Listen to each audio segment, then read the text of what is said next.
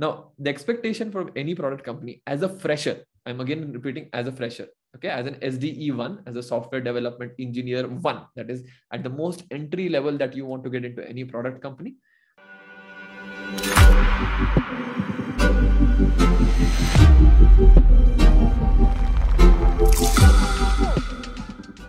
Okay, cool. So we are going to begin now. I'll tell you the agenda of today and we'll also introduce you to us. So it's going to be a fun-filled session. My promise to you all in this session is to keep it interactive and to not make it boring. It's a Saturday afternoon, Saturday evening. There could be 10 things that you are doing today. You are here to join us. That means you are interested in your career and you're interested in learning more about the placement aspect, especially about Amazon. So you are all interested in doing that. So we're going to make sure that we keep it as interactive as possible. All right. So who am I, by the way, that I'm going to share all of this stuff with you. So who am I? My name is Anik, co-founder of Edyst. I'm an ex-IIIT Hyderabad graduate, one of the finest institutes for computer science in this country. We've guided via Edyst, we've guided more than 1,000 students into packages from 10 lakhs per annum to 45 lakhs per annum. That's who we are at Edyst. Some of the companies in which our students have interviewed and got jobs in are Amazon, JP Morgan, Twilio, Adobe, ServiceNow, Salesforce. I'm just mentioning some of them. There are more than 100 such product companies. And students have, for the last 3 years, they've gone through the Edyst training program and they've been able to successfully grab a job at each of these companies. So that's who we are. And so when I speak to you today, I'm speaking to you from a point of having seen this and having experienced this. I'm not giving you some academic knowledge that if you want to apply, then do this. No. This is how people have applied and this is how they've got a job. Okay. So that's what I will be talking to you about mostly today. Overall, the agenda is as follows. So you guys can keep a note of this. And I want to finish this off within 1 hour so that you all have a very productive 1 hour. And then you can go back to watching whatever you're watching, probably watching the latest movie release, probably watching Moon Knight from Marvel, or probably just chilling at home, whatever you're doing. So I want to know a little bit about you, and I'm going to share that with you about how I can come to know about you. So I'm going to ask a little bit about you, your expectations from the session. So we'll do about 10 minutes on this, where I'll just understand things from you. Then I'll share with you the general approach for any product company. And we did a detailed version of this last week, the recording of which you can see on edyst.com. We did a detailed version of this last week. I'll share that recording with you also. How to apply to Amazon specifically, that again we'll share. We'll look at some previously asked coding questions of Amazon, and I'll show you how the best students, the best candidates are able to crack these coding questions of Amazon. And as usual, if you are attending an Edyst session, there is a special announcement at the end. So do wait till the end. There's a very special announcement for all of you all, benefiting all of you all. So please make sure you stay till the end for this particular announcement. Okay. So how many of you are ready to start? How many of you are ready to start? Please give me a yes. Please say ready. Please say something so that I know that you're all ready to start. If you're ready to start, please say ready. Ready. So very quickly, let me just first of all share with you what's the general approach for any product company, not just for Amazon, but for any product company. What is the general expectation? Okay, for any product company, what's the general expectation? Now, the expectation from any product company as a fresher, I'm again repeating, as a fresher, okay, as an SDE1, as a software development engineer 1, that is at the most entry level that you want to get into any product company, there they will expect these 4 things. Okay, what are these 4 things? Number 1, they will expect one programming language, right? One basic programming language is they are going to expect of you. Which programming language? Be it C++, be it Java, be it Python, it can be JavaScript or any one of them. I generally guide students on these 3 languages, one of these 3, not all these 3, one of these 3, because if you do any one of these 3, you get maximum coverage. 99% of the companies will accept any of these 3 programming languages. So what they expect is one of these 3 programming language you should have very good knowledge of, meaning that you don't need to look at syntax when you are making when you are doing these questions, when you're talking about these programming languages. You don't need to look at any reference material. You know it very well, such that if I tell you any logic, you can automatically transfer that logic into code. If I tell you run 2 loops, one loop within each other, and print these 10 numbers, you should be able to very quickly translate that logic into code, right?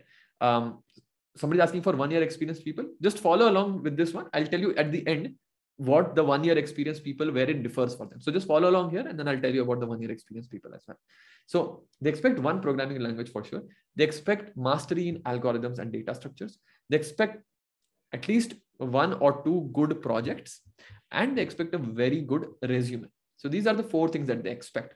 Now, each of these things and a detailed presentation on what product companies expect, I have covered exactly this time last week. That is 5 p.m. last week on 23rd April. We have covered that. We will share that link with you also. You can go and watch the recording of that session where we've covered in depth of this, but I'll do a quick recap for all of you over here. Okay. What is meant by each one of these things? When I say C++, Java, or Python, as I mentioned, you should be able to write any particular logic in that particular language. So if I give you a logic, you should be able to transfer it into code. When I say algorithms and data structures here, I'm talking about all of the different concepts in algorithms and data structures that are there. Now, different companies will put emphasis on different concepts. But overall, if you want like a full-on list of topics, this is something we have on edyst.com. I will just explain that also to all of you over here.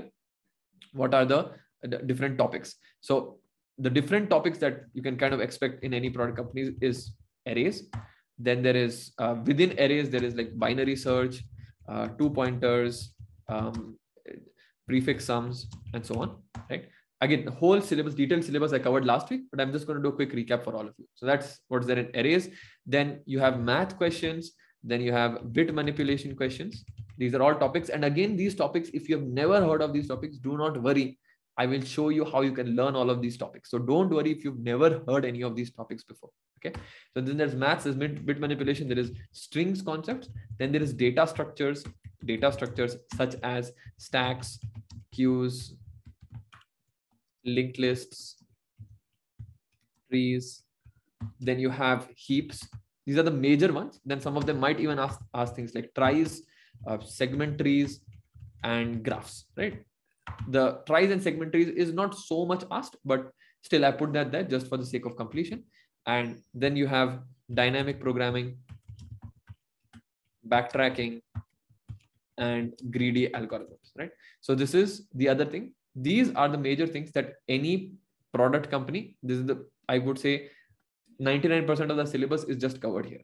Now it's easy for me to write it here. It's more difficult to master it. Okay. But I'm just giving you the entire syllabus of what you can expect in any product company. They will ask you questions from this.